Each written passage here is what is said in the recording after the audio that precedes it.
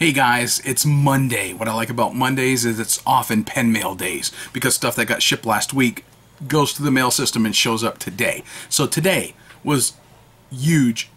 Believe me, it was huge. Big pen mail day for me today. So I wanted to share with you some stuff, but let's go back a little bit. So I'm going to share with you stuff I got since the last video I did on pen mail, and I don't have much on that to show you, so I only have like 2 things to cover. And yes, I got pink ink all over my hands, and I'll tell you more about that here in just a little bit. But one of the things that I want to thank Bob from spearbob.com. I met Bob at the Raleigh Pen Show. Well, we didn't talk much, but I got a chance to meet him, and I have bought from Bob several times in the past, and he's a big seller on eBay for all things pens. And you know, he and I communicated some. I had found some stuff I wanted to order, and that's going to show you first is some of the things I had ordered, but I also had communicated with him about some pens that I kind of liked and some supplies. So I'm going to go back to a Sheaffer Cadet that I've had for quite a while. This particular Sheaffer Cadet is not one I bought from Bob, but I did buy one of these from Bob to go in my Sheaffer Cadet, which kind of leads into my story. So I had the Sheaffer Cadet that I bought some time ago, and it's got the touchdown filling system, much like a snorkel. And it was a really nice pen. It was in good condition, but it had one problem. It wouldn't write. And the reason it wouldn't write is this. This is the nib that came out of it, and it's one of the things I like about it. If you like Esterbrook's, if you like modular nibs, if you want to change nibs, you can just pull the sucker out and you can put a new one in. So I didn't really know where to buy new nibs, and I found on Spear Bob's website where he was selling these replacement nibs. And you can't really see it. I'll try to get you a close-up picture of it, but one of the tines is actually kind of, if the tines are straight like this, I got one of them that's like like that, and it came that way when I got the pen, and I hadn't been able to use it since, and I decided I'm not going to try to work on it. So I bought that off from Bob, and so it's now in my Sheaffer Cadet, and it works great. So I'm real happy. Plus, I got to pick out what nib I wanted. It had a fine, while I was able to pick out a medium nib, which I much prefer. So another purchase that I got from Bob, and this is some pen mail since the last video I did, is I got a Bexley. Now, this is a vintage Bexley, so it's not one that they manufacture under the Bexley name now. This is something that was manufactured for Bexley, so it's kind of a vintage Bexley, if you will, that was manufactured in Japan for them and by an undisclosed manufacturer. So it's all metal. It's a fairly slender pen. This is probably from the 1990s, is my understanding. And so I got a nice medium nib, nice writing pen from Bexley, and I got that from Spear Bob. So I was communicating with Bob, and he also, when he sent me this, he knew of Matthew, he knew of my videos, and he had sent a couple of children's pens, which I don't have here on my desk. But he sent a couple small pens for Matthew, for kids, so I thought that was very nice.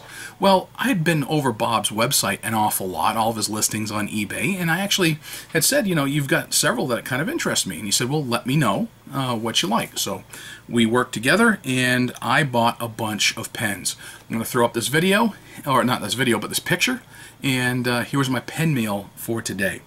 So I'm going to throw this one in here, though, because it's not from Bob, just to get it out of the way. I did buy a Jinhao, and I think this is like a 165 or 156. It is a 156, a Jinhao 156. So this I had ordered like a long time ago from China, and it showed up. So just want to get that one out of the way. Fairly nice looking Jinhao that kind of looks like one of the better Bowers that are out there. So that out of the way. Everything else that you're going to see in that picture is what I got from Bob. So I've got a list here, and I have to look at the list. So let's start with Pilot. I bought like 4 different Pilot pens from Bob. So I have not inked most of these up. Here it is. This is the Pilot Noble. So this is new old stock, and it is black, and it's got gold pinstripes on it. You can see that clip on that thing, and there's the name right there on it. Pilot Noble. Let's see.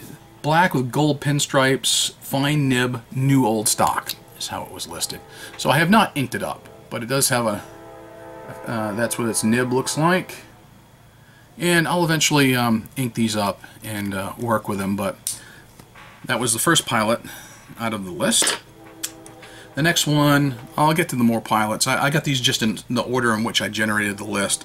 Lord Baltimore, a green and nickel lever filler fountain pen, 1950s with a medium nib. That's this one right here. It's a Lord Baltimore. I'm not familiar with the brand. Now, here's my philosophy. You know, a lot of people here just recently were getting the Stipula Passaporto because they just come out. And I had my eye on them too. And I got the same, hey, it's in stock now, email if you want to buy it. And I had a debate. Do I want to go that route even though I wanted one?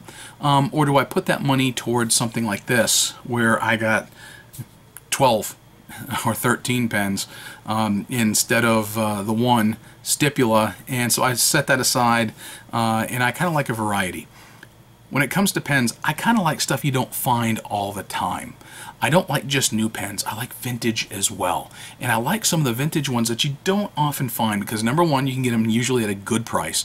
Number two, it just may surprise you that you find some good quality from the 1940s from a no-name brand, or maybe that wasn't quite as popular but still did quality stuff. They just didn't survive as a company or as a brand name, and they changed names or something. So that's where a lot of these come from. So this here is a Lord Baltimore.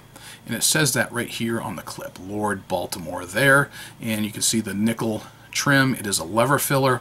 All of these should have new sacks in them, at least they were advertised as such. So, you know, it's got a nice medium nib on it. I have not inked this up yet. I've only inked up 2 of these pens that I'm showing you.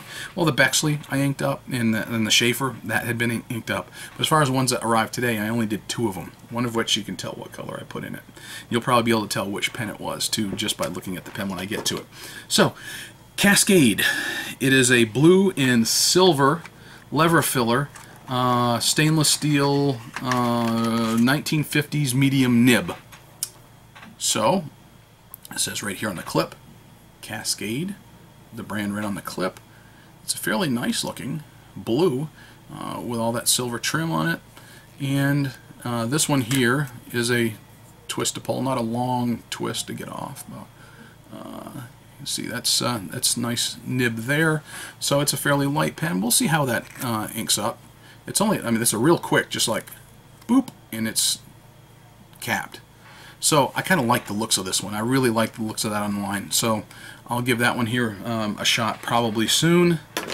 Let's see, a Wherever green and gold. It's also a lever filler. It is from the 1950s as well. So that would be this one right here. A nice old Wherever. I've had some decent pens from Wherever, and I've had some that really need some repair, some button fillers that were horrendously abused over the years that need a lot of work, but nice lever filler.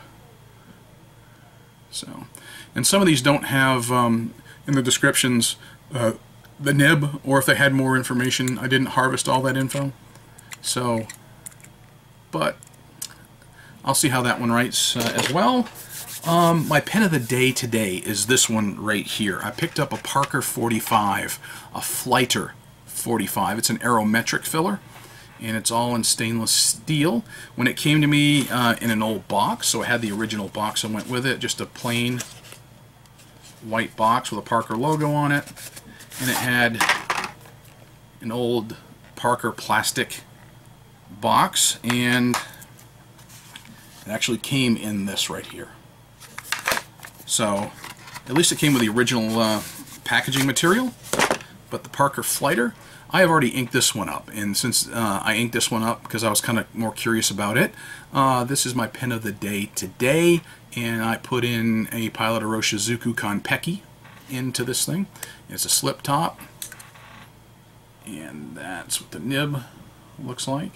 And it actually has got a medium nib, and it writes fairly nicely, and it is one of those squeeze aerometric converters that's inside.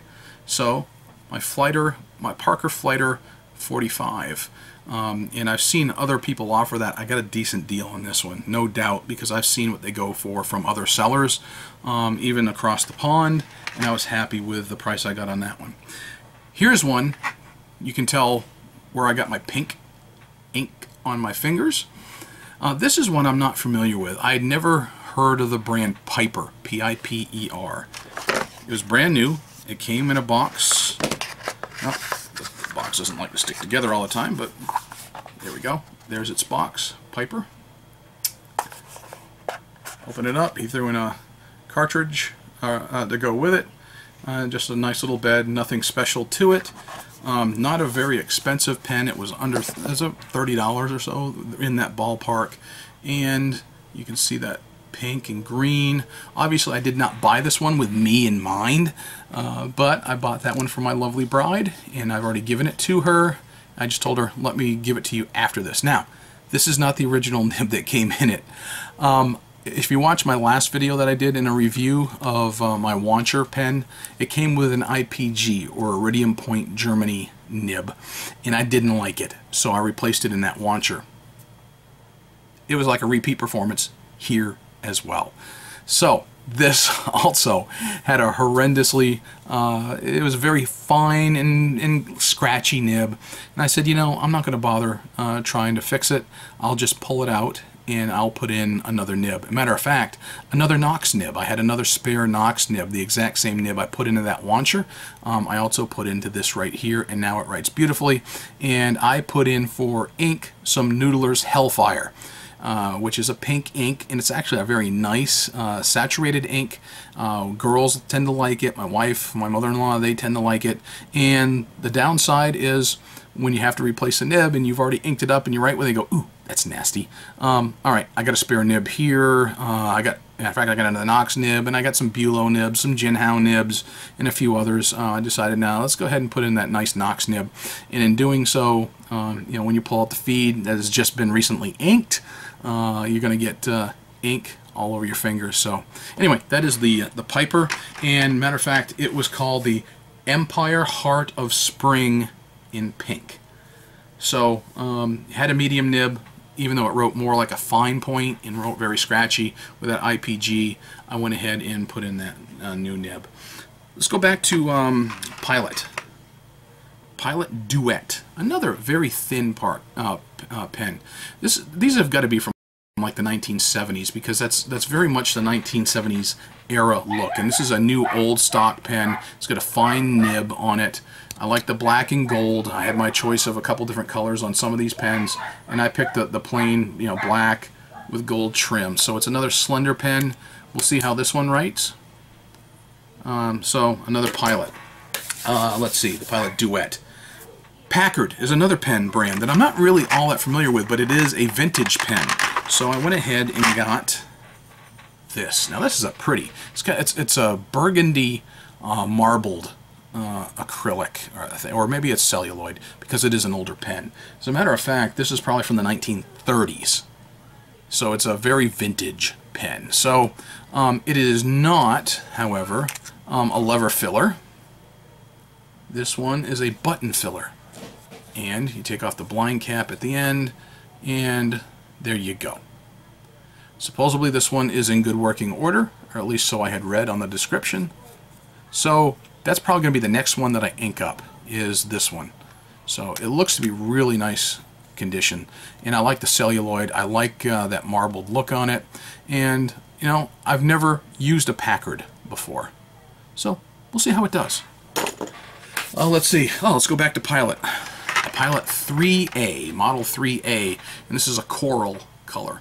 This is another one of those new old stock pens that I managed to pick up. Still got the sticker on it, and the top just kind of pulls off, and you can see what that nib looks like. It's kind of interesting, and we'll see how that one writes as well. So obviously I'm not going through these and taking a long time, but another Pilot, a Pilot Crystal, and it's a full demonstrator pen. This was brand new. It's kind of a hard pull to get it off, but it's got an aerometric filler in there. But it is the Crystal, and probably so called because look at it, it's crystal clear. Alrighty, what else? Universal brand fountain pen. It says Universal right there on the clip. This one is one of those I thought was really neat. Seagram's. It is a Canadian whiskey. Well, it is a branded pen for marketing. Seagram's VO, Canadian whiskey. So, I've got a nice fountain pen, kind of a semi-hooded nib right there. And let's see, aerometric filler from the 1950s is how this one was branded when it was sold to me. And that's what the aerometric filler. And it seems to have a good sack in it. It's pliable, and I think it's a fairly new sack. It's probably a brand new one that was put in. So just a slip cap on that from the 1950s. I thought that had a lot of character to it. And last but not least, I got a Comet fountain pen. Never had a Comet either. And so when I saw these, none of these are real expensive pens. I mean, when I'm buying a dozen of them, yeah, I'm not going to pay a lot of money for these, but I wanted variety. So when I saw these and when I totaled it up, I was like, okay, a little more than I wanted to spend, but let's do it. And just because I can. Because I had the ability to do it, I got a nice looking Comet fountain pen. I do believe that this is also a 1950s aerometric. And look at that, it's got a clear section to it. So you got the nib that sits down in that, and it's got a clear section, which is pretty cool. And then you screw that off, and then you've got another one of those aerometric fillers there. So that is pen mail. So I got 12 pens from Spear Bob today in the mail. I got one from him last week, towards the middle of last week, and I got a new nib from him for my Schaefer. Spear Bob's website, spearbob.com. I'll put that up here on the screen. And if you contact Bob, tell him you heard about him from me. At least that lets him know that people are watching, and you know, Bob's a good guy to deal with, straight up guy. And I've had good experiences from buying from him, which is why I gave him repeat business, and you know, multiple hundreds of dollars just within the last several weeks. So anyway, that is pen mail for today. A little bit long video, I know, but you know, look at all the pens that I had to share. So talk to you later. Bye.